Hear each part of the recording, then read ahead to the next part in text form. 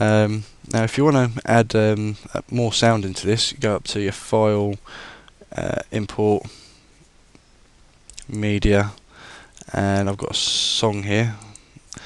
Okay, we can add this in, and look, as you notice, we've opened up another bar. Now this is quite clever with Sony Vegas, because you can have as many of these as you want. You can have an unlimited amount of different like bars. So with this, you'll notice, actually, if I just cut that back so it starts at the beginning, we'll have music in with our video.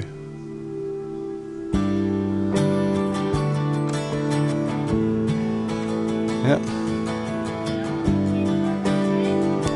Quite clever that, isn't it? You know, so we can obviously put the volume right down on here, or we can do what we did earlier and bring the sound like this. So obviously it's muted because there's no sound playing because it's been dragged right down to the bottom. But if I bring it up, the sound is back again. Now we have a second video here, and we could do exactly the same thing with the first one. We could bring this video in, and you notice we'll get the two bars. You know, you've got the video up here and the sound down here.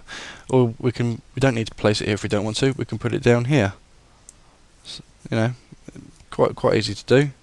You know, the thing is, you'll notice that usually the sound is linked to the video it comes with, so you might need to mess around with that to get it right. But you notice that it doesn't overlap with it at all. So if I just want to move it over here a bit, okay, you'll notice it will just click to the next video. So if I just press play,